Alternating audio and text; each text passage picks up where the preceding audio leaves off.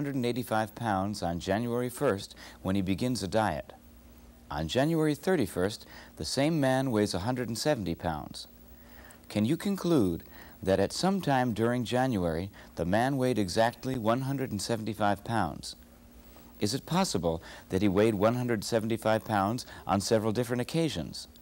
Can the same be said about any weight between 185 and 170 pounds? Even if you've never been on a diet, you probably realize that the answer to all three questions is yes. Weight change is a continuous process. Your weight can't drop from 185 pounds to 170 pounds without hitting every point in between at least once. The diet problem is an example of an important theorem concerning continuous functions on closed intervals. It's called the intermediate value theorem. If f is continuous on the closed interval from a to b, and k is any number between f of a and f of b, then there is at least one number, c, in the closed interval from a to b such that f of c equals k. The intermediate value theorem can be used to show that a continuous function on a closed interval has a zero in the interval. For example, we'll show that the polynomial function f of x equals x to the fourth plus 5x cubed minus 1 has a zero in the closed interval from 0 to 1. We evaluate the function at the endpoints of the interval. We find that f of 0 equals negative 1 and f of 1 equals 5.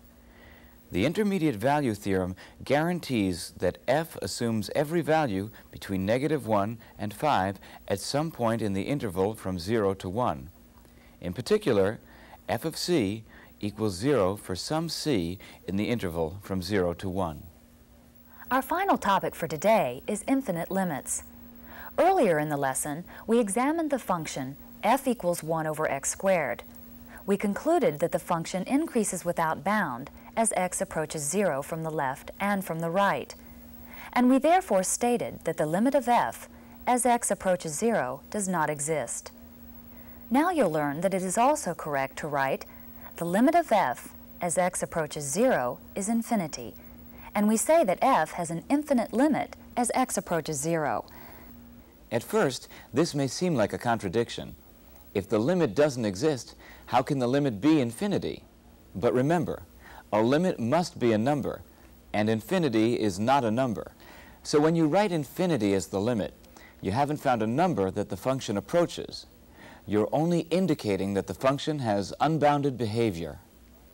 Now look at f of x equals negative 1 over x squared. The limit of f as x approaches 0 does not exist, since the function decreases without bound. To describe this behavior, we can also say that the limit of f of x as x approaches 0 is negative infinity.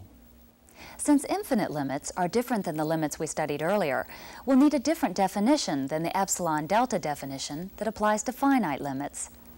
Essentially, the definition says that f becomes arbitrarily large as x approaches c.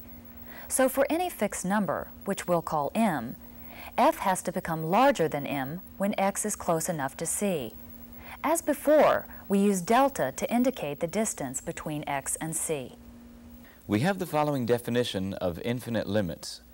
The statement, limit of f as x approaches c is infinity, means that for each m greater than 0, there exists a delta greater than 0 such that f of x is greater than m whenever the absolute value of x minus c lies between 0 and delta.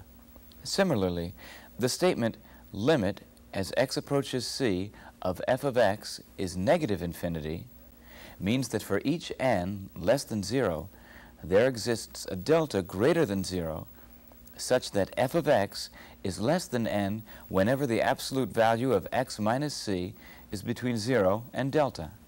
We'll examine one more function with an infinite limit. Then we'll make some general